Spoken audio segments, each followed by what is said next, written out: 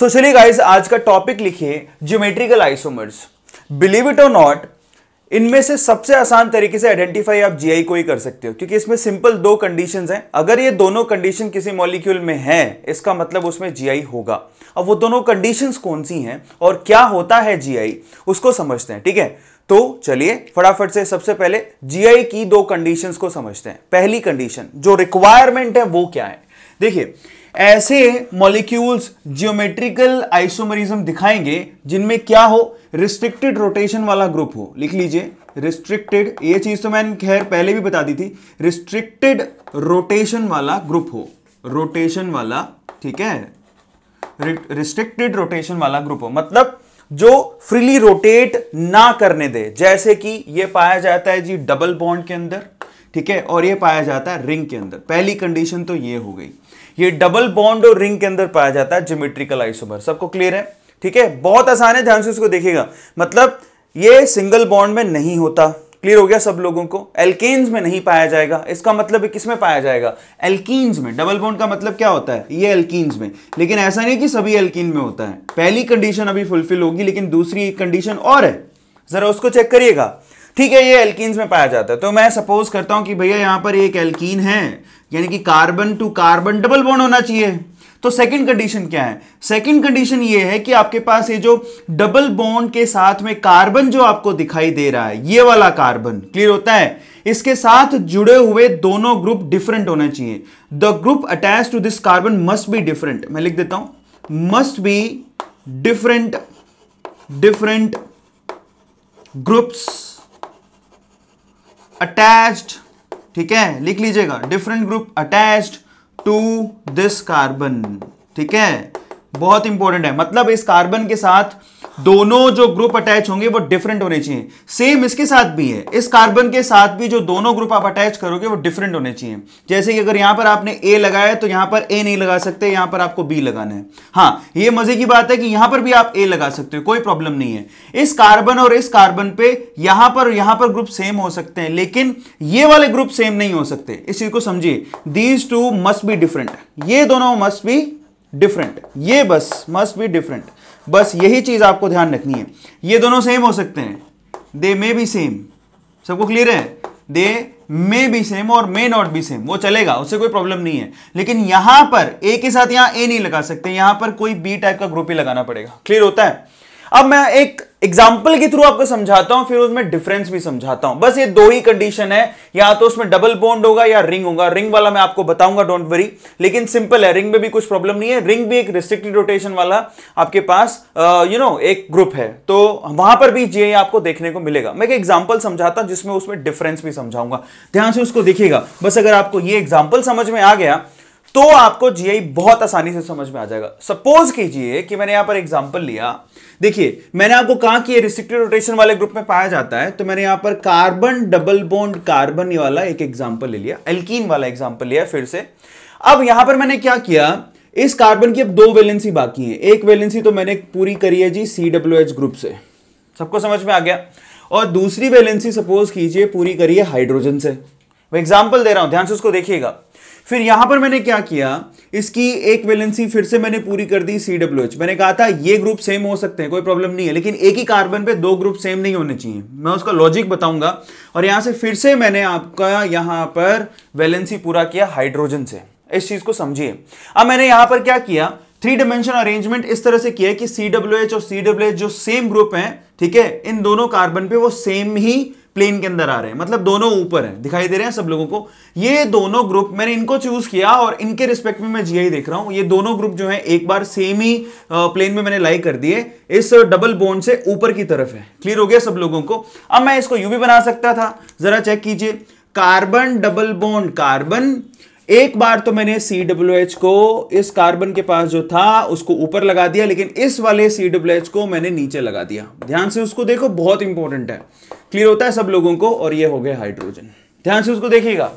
यहां पर सीन कुछ ऐसा है कि सेम ग्रुप दोनों कार्बन पे एक बार तो सेम ही डायरेक्शन में, ऊपर की तरफ सेम ही प्लेन में है, लेकिन यहां पर सेम ग्रुप इन दोनों कार्बन पे, अब ये सेम प्लेन में नहीं है, एक ऊपर है और एक दूसरा कौन सा है, नीचे की तरफ है। क्लियर होता है सब लोगों को? तो इस तरह से डिफरेंट अरेंजमेंट मैं कर सकता हूं। और मजे की बात, ये दोनों डिफरेंट क्यों हैं, अब जरा ध्यान से उसको समझिएगा। क्योंकि यहां पर डबल बॉन्ड में रोटेशन पॉसिबल नहीं है। क्लियर होता है? अगर रोटेशन पॉसिबल नहीं है तो ये दोनों फॉर्म आपस में सिर्फ रोटेशन से कन्वर्ट नहीं हो सकती।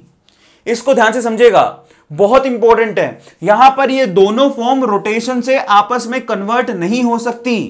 अगर ये आपस में इंटर कन्वर्जन यहां पर रोटेशन से पॉसिबल नहीं, क्योंकि आप रोटेट करवाओगे। सपोज कीजिए कि अगर आपने रोटेट कराया तो डबल बॉन्ड टूट जाएगा। अगर डबल बॉन्ड टूट जाएगा तो इसका मतलब वो तो कंपाउंड रहा ही नहीं। इसका मतलब ये इंटर कन्वर्जन यहां पॉसिबल नहीं है। इसका मतलब ये दोनों के दोनों जो आपके पास कंपाउंड आपको दिखाई दे रहे हैं, जिसमें सिर्फ मैंने इतना सा काम किया कि COOH वाले जो ग्रुप है वो एक बार मैंने ऊपर की तरफ डाल दिए, एक बार मैंने क्या किया, अपोजिट में डाले। क्लियर हो गया? ये दोनों डिफरेंट है, यहां पर ज्योमेट्री डिफरेंट है। अब क्या डिफरेंस है उसको भी जरा चेक कर लें। यहां पर COOH जो सेम ग्रुप थे, वहां पर लेंथ सपोज कीजिए बन रही है L1। क्लियर हो गया? लेकिन यहां पर लेंथ जरा चेक कीजिए, यहां से यहां में जो लेंथ बन रहा है सपोज कीजिए वो है L2।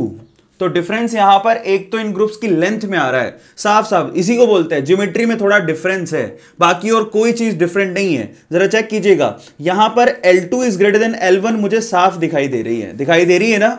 बहुत इंपॉर्टेंट है। सबको समझ में आ गया? तो एक सिंपल लॉजिकल ज्योमेट्रिकल डिफरेंस आपको दिखाई दे रहा है कि यहां पर सेम ग्रुप में जो लेंथ है L1 है, यहां पर सेम ग्रुप में लेंथ L2 है और L2 L1 से बड़ी है।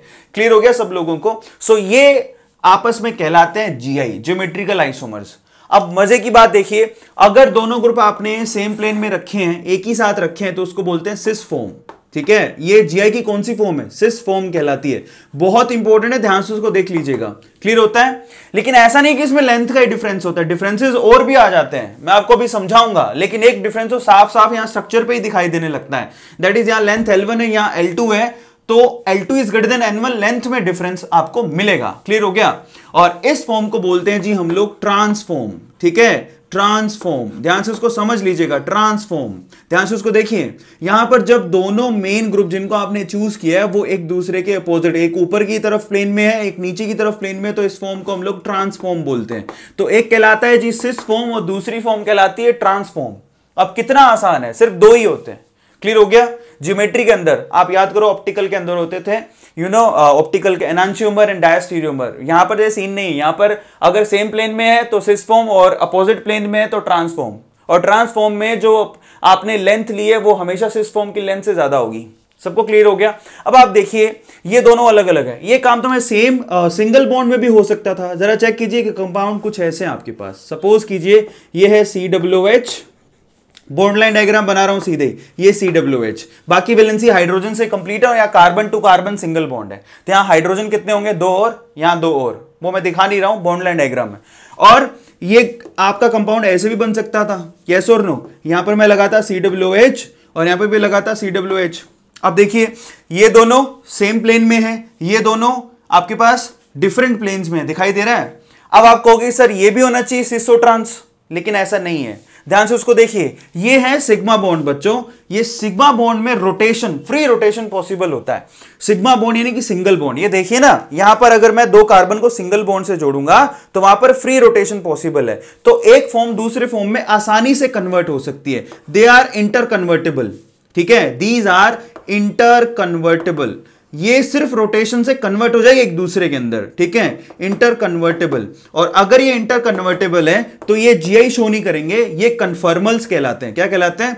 कन्फर्मल्स। अब ये कन्फर्मल्स क्या होते हैं, हमें अभी आगे कन्फर्मेशन आइसोमर्स पढ़ना है, ये उसी का पार्ट है। ध्यान से उसको समझ लीजिएगा कि सिंगल बॉन्ड में GI नहीं होती है, डबल बॉन्ड में ही GI होगी, क्योंकि सिंगल बॉन्ड में फ्री रोटेशन पॉसिबल है। यहां ध्यान रखिएगा, सिग्मा बॉन्ड में फ्री रोटेशन पॉसिबल होता है। और अगर फ्री रोटेशन पॉसिबल होता है तो आप थोड़ा सा इसको घुमा दीजिए, जैसे आप इसको रोटेट कराएंगे ऑटोमेटिकली नीचे आ जाएगा। सबको मालूम पड़ा? एक को फ्री रखो, दूसरे को रोटेट कराओ, सिग्मा बॉन्ड तो आसानी से रोटेट हो जाता है। तो जैसे आप रोटेट करोगे तो ये आपस में इंटर कन्वर्ट हो सकती हैं। और अगर इंटर कन्वर्ट हो सकती, क्या होती हैं, और अगर होती हैं तो यहां पर फ्री रोटेशन पॉसिबल होने की वजह से यहां पर GI शो नहीं हो सकता। These are not geometrical isomers.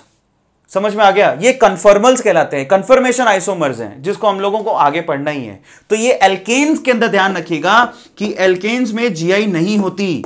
ये पेट एग्जांपल है, एल्केन्स के अंदर यानी कि सिग्मा बॉन्ड के अंदर जीआई कभी भी नहीं होती है। सबको समझ में आ गया? तो यहां स्ट्रेट फॉरवर्ड मैंने आपको एग्जांपल दिया। मजे की बात एक और बता देता हूं, देखिए, उसके बाद हम लोग इसको थोड़ा सा और डीपली स्टडी करेंगे। ये जो मैंने आपको सिस फॉर्म बनाई है, मजे की बात देखिए, इसको बोलते हैं हम लोग मैलेइक एसिड। क्या बोलते हैं? मैलेइक एसिड इसका नाम है। जो आपने यहां पर सिस फॉर्म बनाई है ऊपर वाले कंपाउंड की, उसको हम लोग मैलेइक एसिड कहते हैं। जबकि ये जो फॉर्म आपने बनाई है, ध्यान से इसको देखिए, ट्रांसफॉर्म दिखाई दे रहा है सब लोगों को, इसको हम लोग फ्यूमेरिक एसिड कहते हैं। इनका नाम लिख लीजिएगा, अब इनका नाम भी अलग अलग है, फ्यूमेरिक एसिड। आप देखिए, क्योंकि यहां पर ज्योमेट्रिकल आइसोमर पाए जाते हैं, दोनों जो आपके पास कंपाउंड है, दोनों मॉलिक्यूल सेम नहीं है। एक मैलिक एसिड कहलाता है जबकि दूसरा फ्यूमेरिक एसिड कहलाता है। अब इनमें और क्या क्या डिफरेंस है लेंथ के अलावा, वो मैं आपको थोड़ी देर में बताता हूं। बट सिस फॉर्म को हम लोग मैलिक एसिड कहते हैं और इस कंपाउंड की ट्रांसफॉर्म को हम लोग फ्यूमेरिक एसिड कहते हैं। सबको समझ में आ गया? एक बार दोबारा से मैं यहां बता देता हूं। देखिए, ज्योमेट्रिकल आइसोमर की सिर्फ दो कंडीशन है। पहला तो रिस्ट्रिक्टेड रोटेशन होना चाहिए, यानी कि यहां पर डबल बॉन्ड और रिंग में पाया जाएगा, ट्रिपल बॉन्ड में भी होगा, फिर ट्रिपल बॉन्ड में नहीं होगा। क्यों नहीं होगा? क्योंकि सेकंड कंडीशन ट्रिपल बॉन्ड में फॉलो नहीं होती है। क्योंकि ट्रिपल बॉन्ड अगर आपने लगा दिया तो यहां पर सिर्फ एक ही ग्रुप होगा, दूसरा तो होगा ही नहीं। इसका मतलब ये डबल बॉन्ड और रिंग में पाया जाएगा। उसके बाद यहां पर अगर डबल बॉन्ड है तो इस कार्बन के साथ जो दोनों ग्रुप जुड़े हैं वो डिफरेंट होने चाहिए। यहां पे सेम हो सकते हैं, लेकिन ये इसी सेम कार्बन पे दो ग्रुप डिफरेंट होना चाहिए, दूसरी शर्त है। और फिर मैंने आपको एग्जांपल दिया, इस फॉर्म को जब दोनों ग्रुप सेम डायरेक्शन में आते हैं तो सिस, अपोजिट डायरेक्शन में आते हो ट्रांस। इनकी लेंथ अलग अलग होती है। ट्रांस में जो सेम ग्रुप की लेंथ है वो ज्यादा होती है एज कंपेयर टू सिस। इसको हम लोग मैलेइक एसिड बोलते हैं, इसको फ्यूमेरिक। और कौन से एग्जांपल है उसको समझेंगे और साथ ही साथ हम और भी देखेंगे कि कौन से डिफरेंसेस और भी होते हैं। सो ये है जीआई का इंट्रोडक्शन। आई होप आप लोगों को अभी तक समझ में आया होगा। अब हम क्या करने वाले हैं कि और डिफरेंसेस क्या होते हैं और ये एग्जांपल और बताऊंगा। सिर्फ मैंने यहां पर एक ही एग्जांपल अभी आपको दिया है, और एग्जांपल कौन से हैं जो जीआई शो कर सकते हैं, उसी को हम लोगों को आगे देखना है। टिल देन फटाफट से इसका स्क्रीनशॉट ले लो। ले लिया? फटाफट से लीजिए, उसके बाद आगे चलते हैं। ले लीजिए। सो चलिए गाइस, अब हम ये देखते हैं कि ज्योमेट्रिकल आइसोमर और किन किन में पाया जाता है। ध्यान से उसको देखिएगा, एग्जांपल भी दूंगा आपको और फिर इनके फिजिकल डिफरेंसेस बताऊंगा कि लेंथ के अलावा और क्या क्या चीज सिस और ट्रांसफॉर्म में डिफरेंट होती है। ध्यान से उसको देखिएगा। तो देखिए, पहचानने का तरीका, सपोज कीजिए, फर्स्ट एग्जांपल बताता हूं, ध्यान से उसको देखिएगा। सपोज कीजिए कि यहां पर कार्बन डबल बॉन्ड कार्बन यानी कि रिस्ट्रिक्टेड रोटेशन वाला ग्रुप है, और इस कार्बन के साथ जो वैलेंसी मैंने पूरी की वो ए और बी, यानी कि ए और बी दोनों डिफरेंट ग्रुप हैं, उनसे पूरी की है, यहां पर भी ए और बी से। तो क्या यहां पर जीआई होगा? सबसे पहले तो पहचानना सीखो। यस, यहां पर जीआई होगा। क्यों? क्योंकि यहां पर दोनों कंडीशन हमारी फुलफिल हो रही है। ध्यान से उसको देखो, कार्बन के साथ रिस्ट्रिक्टेड रोटेशन वाला ग्रुप भी है और इस कार्बन जो है बेसिकली वो दोनों डिफरेंट ग्रुप से जुड़ा हुआ है, तो यहां जीआई पॉसिबल है। क्लियर हो गया सब लोगों को? ये तो मैंने एग्जांपल आपको थोड़ी देर पहले फ्यूमेरिक एंड मैलिक एसिड का दिया ही था। तो यहां पर जीआई पॉसिबल है और उसकी दो फॉर्म आप बना भी सकते हो, सिस फॉर्म एंड ट्रांसफॉर्म। आसान है ना, यहां पर तो बना नहीं। अब देखिए सेकंड एग्जांपल लेते हैं। सपोज कीजिए कि यहां पर इस कार्बन के साथ मैंने ए एंड ए जोड़ दिया, डबल बॉन्ड इस कार्बन के साथ बी एंड बी जोड़ दिया। तो क्या पर यहां पर जीआई पॉसिबल है? नहीं, यहां पर जीआई पॉसिबल नहीं है। मैं साइड में लिख देता हूं, यहां पर जीआई पॉसिबल नहीं है, जबकि यहां पर जीआई पॉसिबल था। मतलब देखिए, इस कार्बन के साथ दोनों सेम ग्रुप है, इस कार्बन के साथ दोनों सेम ग्रुप है, तो यहां पर जीआई पॉसिबल नहीं है। तीसरा एग्जांपल लेता हूं। मान लीजिए carbon to carbon double bond है, यहां पर मैंने क्या किया, ए एंड ए लगा दिया, जबकि यहां पर मैंने सपोज कीजिए यहां पर डी एंड ई लगा दिया। ध्यान से उसको देखो, अब यहां पर तो डिफरेंट ग्रुप हैं, लेकिन क्या इस कार्बन के साथ डिफरेंट ग्रुप हैं? अलग अलग कैटेगरी बता रहा हूं। तो इस कार्बन के साथ क्योंकि डिफरेंट ग्रुप नहीं है तो ये जीआई शो करेगा ही नहीं। हमारी कंडीशन को फुलफिल करना है, बात खत्म। क्लियर होता है? इतना आसान है इसको पहचानना। तो इस कार्बन के साथ दोनों डिफरेंट ग्रुप नहीं है, इसका मतलब ये जीआई शो करेगा ही नहीं, चाहे इसके साथ हो। यानी कि दोनों कार्बन के साथ मैंडेटरी है कि यहां पर डिफरेंट ग्रुप होने चाहिए। सबको समझ में आता है? फोर्थ एग्जांपल लेते हैं। मतलब यहां पर भी जीआई नहीं हो रहा है, यहां पर भी नहीं हो रहा है, लेकिन यहां पर हो रहा है। क्लियर हो गया सब लोगों को? अब सपोज कीजिए कि एक और एग्जांपल लेते हैं, carbon double bond carbon. Clear होता है सब लोगों को? अब यहां पर जरा देखिए, यहां पर सपोज कीजिए मैंने ए बी ग्रुप लगा दिया और यहां पर डीई ग्रुप लगा दिया। अब क्या ये जीआई शो करेगा? तो अपनी दो कंडीशन होती हैं, एक तो कार्बन के साथ क्या होना चाहिए, डबल बॉन्ड, वो है, और दूसरा इस कार्बन के साथ दोनों डिफरेंट ग्रुप होने चाहिए। क्लियर होता है? तो है, इस कार्बन के साथ भी ए और बी लग रहा है, इसके साथ डी और ई लग रहा है, इसका मतलब ये भी जीआई शो करेगा, लेकिन इसमें सिस और ट्रांसफॉर्म नहीं बनेगा, इसकी नेमिंग अलग तरीके से होती है। ये जीआई शो करेगा, बिल्कुल करेगा, क्योंकि हमारी दोनों कंडीशन फुलफिल हो रही है, लेकिन यहां पर सिस और ट्रांसफॉर्म नहीं बनेगा, मतलब इसकी नेमिंग सिस और ट्रांस से नहीं होगी। क्लियर होता है सब लोगों को? अब मैं आपको प्राइम एग्जांपल देता हूं, ये सिंपल तरीके से आप पहचान सकते थे। क्लियर होता है? यहां पर सिस और ट्रांसफॉर्म नहीं है, लेकिन ये जीआई जरूर शो करेगा, इस चीज को समझ लो। और इसकी नेमिंग अलग तरीके से होती है, वो मैं आपको अलग से समझाऊंगा। क्लियर होता है? बाकी यहां पर कंडीशन कुछ ऐसी बनती है, मैंने आपको यहां पर बता दिया। अब मैं आपको एग्जांपल देता हूं। सपोज कीजिए कि यहां पर एग्जांपल लिया, सबसे पहले तो हम लोगों ने यहां carbon to carbon double bond है, यहां पर सपोज कीजिए मैंने CH3 ग्रुप लगा दिया है, यहां पर H लगा दिया है, यहां पर CH3 ग्रुप लगा दिया है और यहां पर H लगा दिया है। जरा ध्यान से उसको देखिए, इसको बोलते हैं क्या?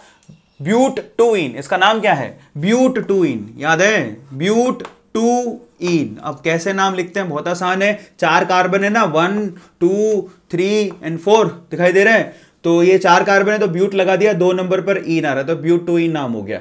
लेकिन क्योंकि यहां पर ये CH3 ग्रुप और ये CH3 ग्रुप ये दोनों सेम ही डायरेक्शन में है, तो इसको बोलेंगे सिस। ठीक है, सिस फॉर्म हो गई, ब्यूट-टू-इन की सिस फॉर्म। तो इसकी ब्यूट-टू-इन की ट्रांसफॉर्म कैसे बनाओगे? इधर बना देता हूं, C डबल बॉन्ड C, उसके बाद CH3 मैंने यहां पर लगा दिया और यहां पर CH3 लगा दिया, तो यहां पर H से वैलेंसी पूरी करी, यहां से H से वैलेंसी पूरी करी, तो इसको बोलेंगे ब्यूट-टू-इन की ट्रांसफॉर्म, ब्यूट-टू-इन। लेकिन ये कौन सी फॉर्म है? ट्रांस। ये आपकी ट्रांसफॉर्म है। क्लियर हो गया?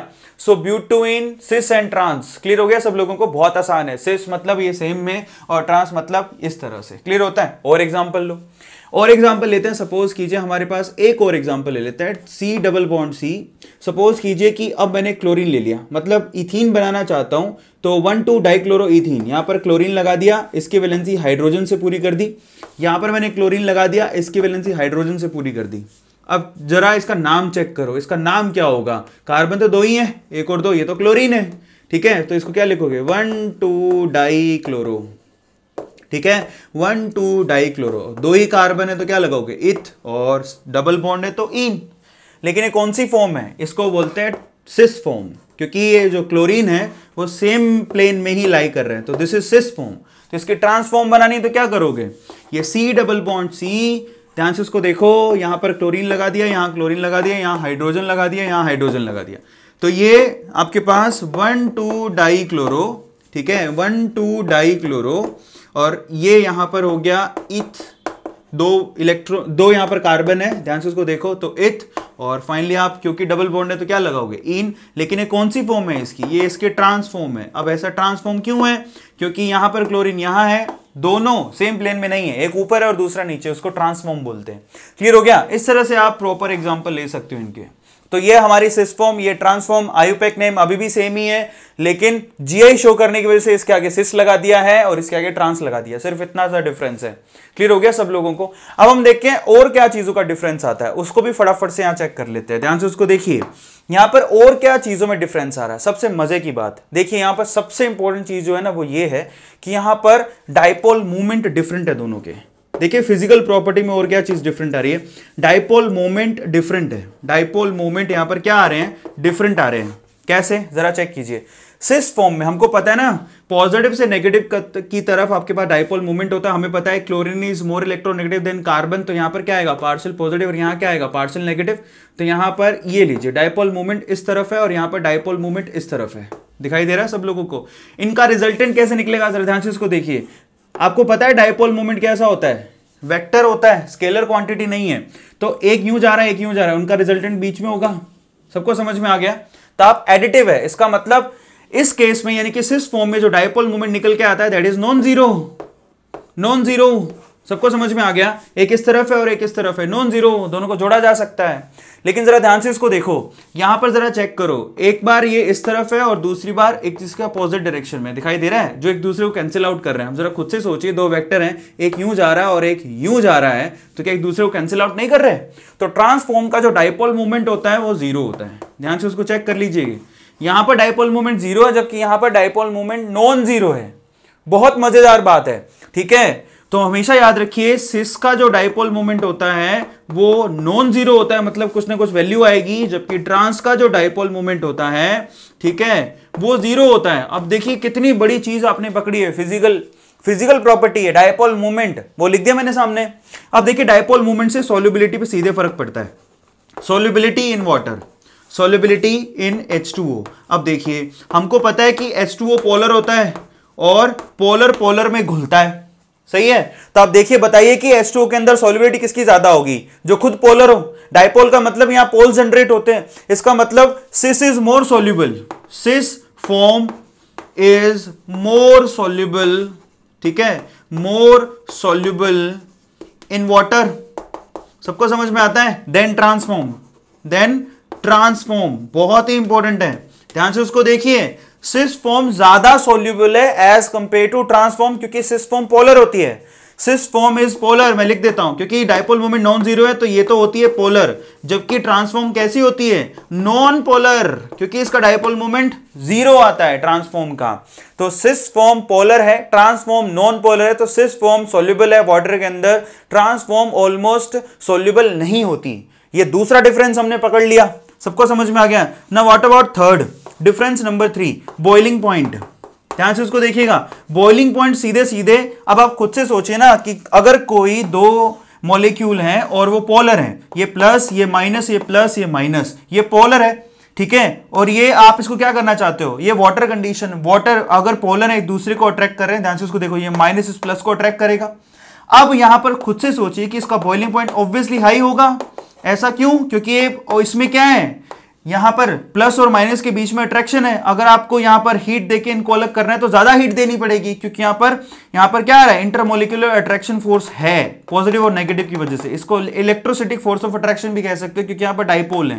क्लियर हो गया। लेकिन ट्रांसफॉर्म में तो डाइपोल होते ही नहीं है, दो मॉलिक्यूल ऐसे हैं जिनमें कोई डाइपोल नहीं है। क्लियर हो गया। तो इनको हीट करना आसान है, इसका मतलब इसका जो बॉइलिंग पॉइंट होगा कम होगा और इसका बॉइलिंग पॉइंट होगा वो क्या होगा, ज्यादा। सिंपल सा समझ में आ रहा है। सो boiling point of cis form is greater than, cis form का जो बॉइलिंग पॉइंट होता है वो हमेशा ज्यादा होता है एज कंपेयर टू ट्रांसफॉर्म। ये सवाल बहुत बार पूछा जाता है, ट्रांसफॉर्म के बॉइलिंग पॉइंट से सिस फॉर्म का बॉइलिंग पॉइंट हमेशा ज्यादा होता है। ऐसा क्यों, क्योंकि सिस फॉर्म में डाइपोल जनरेट होते हैं और डाइपोल की वजह से यहां पर क्या हो रहा है, डाइपोल की वजह से यहां पर फोर्स ऑफ अट्रैक्शन है, जिसकी वजह से ज्यादा हीट करना पड़ेगा इनको बॉइल करने के लिए।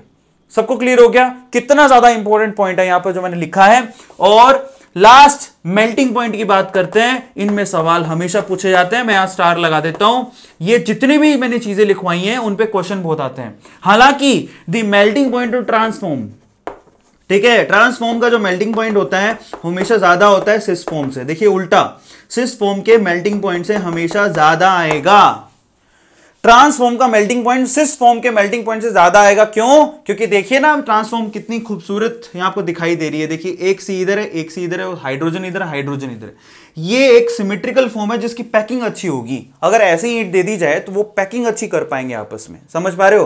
पैकिंग अच्छी होने की वजह से आपस में अच्छी तरह से जुड़े हुए होते हैं, और अच्छी तरह से जुड़े होते हैं तो उनको ज्यादा हीट करना पड़ता है। तो यहां पर फैक्टर कौन सा है, यहां पर तो आपको यहां पर डाइपोल मोमेंट को देखना है, जबकि यहां पर आपको पैकिंग को देखना है। ध्यान से देखिए, ट्रांसफॉर्म की सिमेट्री फैक्टर बता रहा हूं, ध्यान से इसको देखिए। बॉइलिंग पॉइंट के लिए आपको डाइपोल मोमेंट देखना होता है, मेल्टिंग पॉइंट के लिए आपको पैकिंग देखनी होती है। और यहां पर ट्रांसफॉर्म में पैकिंग अच्छी हो सकती है क्योंकि वो सिमेट्रिकल है, जबकि यहां पर क्या सीन है, दो ग्रुप एक ही तरफ है, ये सिमेट्रिकल नहीं है, वो सिमेट्रिकल है। और सिमेट्री होने की वजह से ट्रांसफॉर्म की मेल्टिंग पॉइंट सिस फॉर्म से ज्यादा होती है। और जो मैंने आपको यहां पर फिजिकल प्रॉपर्टीज बताई, this is most most most important. सबको समझ में आ गया, बहुत ज्यादा इंपॉर्टेंट है। फटाफट से इसका स्क्रीनशॉट ले लो, फटाफट से ले लीजिए, उसके बाद आगे चलते हैं, ले लीजिए। सो चलिए गाइस, आज का टॉपिक का नाम लिखिए जीआई इन रिंग कंपाउंड्स, यानी कि साइक्लो कंपाउंड में किस तरह से ज्योमेट्रिकल आइसोमरिज्म शो करते हैं। ठीक है, ये हमारा आज का टॉपिक है। सुबह जो 2 वीडियो अपलोड किए उसमें सबसे पहला वीडियो किसका था, बेसिक्स का। मैंने आपको ये बताया था कि उसके लिए यानी कि जीआई के लिए, जीआई शो करने के लिए कंपाउंड में क्या कंडीशंस होती हैं। 2 कंडीशंस मैंने आपको बताई थी सुबह के वीडियो में। और फिर मैंने सेकंड वीडियो में आपको बताया था कि उसकी सिस एंड ट्रांसफॉर्म में बेसिकली डिफरेंस क्या होता है। उनमें 4 डिफरेंसेस मैंने आपको बताए थे। आप लोगों को वीडियो जरूर देखना चाहिए क्योंकि उसमें से ही क्वेश्चन आते हैं स्पेशली। एक तो मैंने बताया था क्या, उनके डाइपोल मूवमेंट में डिफरेंस, दूसरा बताया था melting point and boiling point में डिफरेंस, फिर उसके बाद सॉल्युबिलिटी में डिफरेंस। ये 4 डिफरेंसेस मैंने आपको बताए थे जिसमें से क्वेश्चन आते हैं। चलिए अब हम समझते हैं कि रिंग यानी कि साइक्लो कंपाउंड में जीआई कैसे शो होगा, ठीक है। लेकिन उससे पहले वो दोनों कंडीशंस को दोबारा लिखता हूं क्योंकि वो दोनों कंडीशंस फुलफिल होनी चाहिए रिंग कंपाउंड के अंदर भी। तो चलिए वो 2 कंडीशंस क्या थी जो कंपाउंड में होनी चाहिए जिसकी वजह से आपका जीआई शो होगा। फर्स्ट वन इज, उसके अंदर रिस्ट्रिक्टेड, ठीक है, रोटेशन वाला ग्रुप होना चाहिए। रिस्ट्रिक्टेड रोटेशन का मतलब क्या है, यानी कि फ्रीली रोटेट ना हो सके। क्लियर हो गया। जैसे कि ये डबल बॉन्ड में पाया जाता है जहां पर रोटेशन पॉसिबल नहीं है, या फिर ये रिंग में पाया जाता है। अगर आपने रिंग कंपाउंड में भी एक पर्टिकुलर कंपाउंड कार्बन को स्टेशनरी रख के घुमाने की कोशिश की तो रिंग में स्ट्रेन आ जाएगा, रिंग टूट जाएगी। सो फाइनली ये रिंग में भी होता है, तो हमें तो अभी रिंग में ही देखना है। लेकिन दूसरा वाला यहां पर जो बेसिक सा कंडीशन थी वो क्या थी कि जिस भी कार्बन पे आप जीआई देख रहे हो वो कार्बन 2 डिफरेंट ग्रुप से अटैच होना चाहिए। 2 डिफरेंट, ठीक है, 2 डिफरेंट ग्रुप्स होने चाहिए उससे अटैच। तो ये 2 पर्टिकुलर कंडीशंस हमें रिंग में भी देखनी है। क्लियर होता है सब लोगों को। तो ये तो 2 कंडीशंस हो गई। अब देखिए कैसे। देखिए हमें पता है कि अगर आपको सबसे छोटी रिंग बनानी है वो 3 कार्बन की बनती है, ये तो जानते हो ना। तो 3 कार्बन की रिंग मैंने ली। अब आप जरा सोचो कि अगर मैंने 3 कार्बन की रिंग मानी कि ये बना दिया, साइक्लोप्रोपेन बोलते हैं इसको। अगर साइक्लोप्रोपेन में बोलूं कि जीआई शो करेगा या नहीं तो क्या जवाब दोगे? सबसे पहले तो दोनों कंडीशन चेक करो, क्या उसमें रिंग है? बिल्कुल है। तो एक कंडीशन तो फुलफिल हो गई। दूसरी कंडीशन देखो कि जहां पे भी आप जीआई देखना चाहते हो, 3 कार्बन है, जहां पे भी आप जीआई देखना चाहते हो वहां पर कार्बन के पास 2 डिफरेंट ग्रुप होने चाहिए। अब यहां पर कोई ऐसा कार्बन नहीं है, सभी के पास सेम ग्रुप है। यहां भी हाइड्रोजन, यहां भी हाइड्रोजन, यहां भी हाइड्रोजन, यहां भी हाइड्रोजन, ठीक है, यहां भी हाइड्रोजन, यहां भी हाइड्रोजन। तो ये जीआई शो नहीं करेगा। यहां तो खत्म हो गई बात, सबको समझ में आ गया। तो अब थोड़ा सा बदल देते हैं। सपोज कीजिए कि मैंने इसी में थोड़ा सा चेंज कर दिया। देखिए मैंने यहां पर लगा दिया है जी एक ये और एक ये। अब बताइए कि क्या ये जीआई शो करेगा? ये बिल्कुल करेगा, ये जीआई शो करेगा, ये जीआई शो करने वाला है। अब क्यों, जरा चेक कीजिए। यहां पर सबसे पहले तो रिंग है, पहला वाला कंडीशन फुलफिल होता है। लेकिन दूसरा कंडीशन देखिए, एक कार्बन पकड़िए जहां पर दोनों डिफरेंट ग्रुप हो। तो देखिए यहां पर एक मिथाइल ग्रुप है, अगर नहीं लिखा है ऑब्वियसली तो मिथाइल ग्रुप है। तो दूसरा कौन सा होगा? हाइड्रोजन। दिखाया ही नहीं है, लाइन नहीं है, तो दूसरा हाइड्रोजन। यहां पर भी कौन सा है? मिथाइल। और दूसरा कौन सा है? हाइड्रोजन।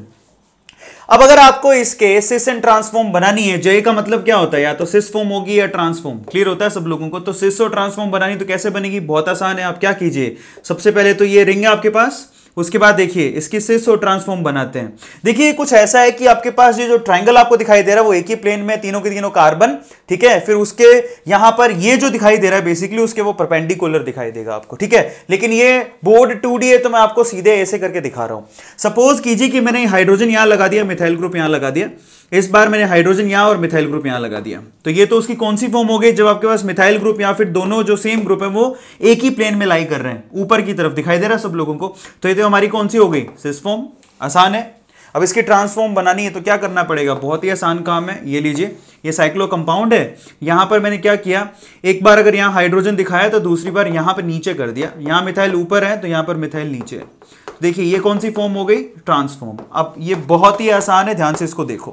पर यहां कोई जरूरी नहीं है कि एडजेसेंट कार्बन पे ही हो। मान लीजिए कि आपके पास इस बार कार्बन 3 से ज्यादा है, कोई नया आप एक कंपाउंड लेते हैं अपन, साइक्लो कंपाउंड, उसके अंदर चेक करते हैं। सपोज कीजिए कि आपके पास कंपाउंड है इस बार 6 कार्बन वाला। तो 6 कार्बन वाला कंपाउंड इस तरह से 1 2 3, ये लीजिए 6 हो गया ना। इसको साइक्लोहेक्सेन बोलते हैं। क्या साइक्लोहेक्सेन जीआई शो करेगा? नहीं, क्योंकि हर एक कार्बन के पास 2-2 हाइड्रोजन है और 2 हाइड्रोजन का मतलब सेम ग्रुप अटैच है। इसमें थोड़ा सा चेंज करना पड़ेगा। तो यहां कोई जरूरी नहीं है कि एडजेसेंट कार्बन पे ही आपको जीआई शो होता है, नहीं।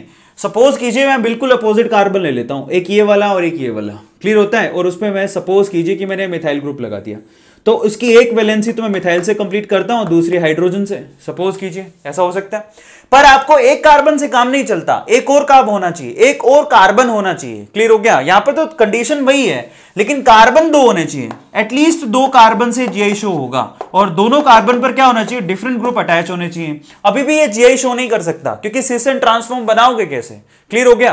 तो अब यहां पर क्या करना है, सपोज कीजिए कि अपोजिट जिस कार्बन है उसमें भी मैंने एक मिथाइल ग्रुप और एक हाइड्रोजन लगा दिया। अब ये देखिए कौन सी फॉर्म बन गई उसकी, सिस। तो मैं यहां पर ये एग्जांपल से ये बताना चाहता हूं कि एडजेसेंट कार्बन कोई जरूरी नहीं है वहीं से जीआई शो हो। यहां पर देखो ये कार्बन अगर नंबर 1 है तो ये 2 और ये 3 और ये 4th नंबर कार्बन है, जहां पर आप यहां पर सिस फॉर्म बना रहे हो, पहले और चौथे के रिस्पेक्ट में सिस फॉर्म बना रहे हो, क्लियर हो गया। तो एडजेसेंट कार्बन की कोई जरूरत नहीं है, तो ये सिस फॉर्म हो गया। अब इसकी ट्रांसफॉर्म बनाने चाहोगे तो कैसे बनेगी, ये देखिए चेक करिए, यहां पर ये उसकी ट्रांसफॉर्म बनने वाली है, ध्यान से उसको चेक करिए। अब मैं मिथाइल ग्रुप को यहां पर नीचे लिख देता हूं, यहां पर मिथाइल ग्रुप को ऊपर लिख देता हूं, यहां पर लिख दिया हाइड्रोजन और यहां लिख दिया हाइड्रोजन। जो सेम ग्रुप है वो क्या हो रहे हैं, एक ऊपर और एक नीचे। तो ये कौन सी फॉर्म हो गई इसकी, ट्रांसफॉर्म, खत्म, क्लियर हो गया सब लोगों को। तो इस तरह से साइक्लिक कंपाउंड जो होते हैं ना वो भी क्या शो करते हैं, सिस एंड ट्रांसफॉर्म शो करते हैं। एडजेसेंट कार्बन के एक और एग्जांपल मैं आपको दे देता हूं। सपोज कीजिए कि आपके पास 5 कार्बन का रिंग है, ये देखिए ये 5 कार्बन का, 1 2 3 4 5। अब यहां पर सिस एंड ट्रांसफॉर्म बना नहीं है तो अभी तो ये नहीं दिखा सकता जीआई। क्यों नहीं दिखा सकता, क्योंकि यहां पर हर एक कार्बन के पास 2 हाइड्रोजन है, रिंग तो है लेकिन हर एक कार्बन के पास 2 हाइड्रोजन है, which is the same group. Same group की कंडीशन नहीं चलेगी, एटलीस्ट 2 कार्बन ऐसे होने चाहिए, वो किसी भी पोजीशन पे वो चलेगा, वो 2 कार्बन ऐसे होने चाहिए बेसिकली जहां पर डिफरेंट ग्रुप्स हो।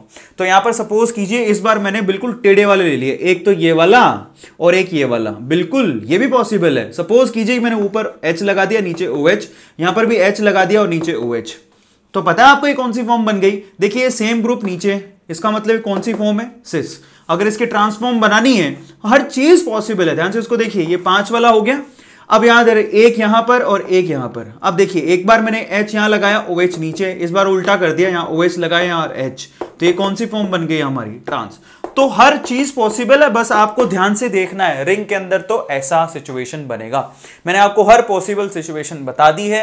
रिंग कंपाउंड में इस तरह से जीआई को शो किया जाता है, क्लियर हो गया। एडजेसेंट कार्बन कोई जरूरी नहीं है, एडजेसेंट कार्बन के अलावा ऐसा भी कोई जरूरी नहीं कि बिल्कुल अपोजिट वाले कार्बन लेने हैं, आप ये सिचुएशन भी क्रिएट कर सकते हो। लेकिन कंडीशन अगेन वही 2 ही है जिससे आप पहचान सकते हो।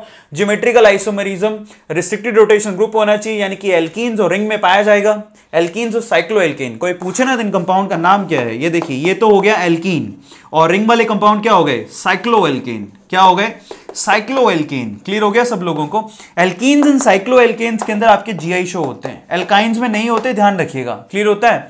और उसमें दूसरी कंडीशन है कि कोई 2 कार्बन ऐसे पकड़ने हैं आपको जहां पर उन कार्बन पे जो 2 ग्रुप अटैच होंगे वो डिफरेंट होने चाहिए, क्लियर हो गया। ये सिंपल सी 2 कंडीशंस हैं और इस तरह से आप उनके सिस एंड ट्रांसफॉर्म बना सकते हैं। अगेन यहां पर भी सिस जो है वो पोलर होगा, जबकि ट्रांस है वो कैसा होगा, ऑलमोस्ट नॉन पोलर, ठीक है। ये चीज मैं पहले लास्ट वीडियो में बता चुका हूं। और क्योंकि ये पोलर है तो इसकी जो बॉइलिंग पॉइंट होगी सिस की, ठीक है, वो क्या होगी, ट्रांस से ज्यादा। ये सवाल तो बहुत ज्यादा पूछे जाते हैं, सिस की बॉइलिंग पॉइंट ट्रांस से ज्यादा होती है, जबकि melting point of trans is more than melting point of सिस, ये देखिए। एंड सॉल्युबिलिटी, जो पोलर है वो पानी में ज्यादा सॉल्युबल होगा। Now sis is more soluble, cis form is more soluble, ठीक है, ठीक है, यहां सॉल्युबिलिटी की बात हो रही है, ठीक है, मोर सॉल्युबल देन ट्रांसफॉर्म। ये भी आप लोगों को ध्यान रखना है, ट्रांसफॉर्म की सॉल्युबिलिटी से सिस फॉर्म की सॉल्युबिलिटी ज्यादा होती है, क्योंकि सिस जो होता है पोलर होता है और पानी में आसानी से घुल जाएगा। तो वाटर में सॉल्युबिलिटी की बात करें तो सिस ज्यादा सॉल्युबल है, क्लियर हो गया।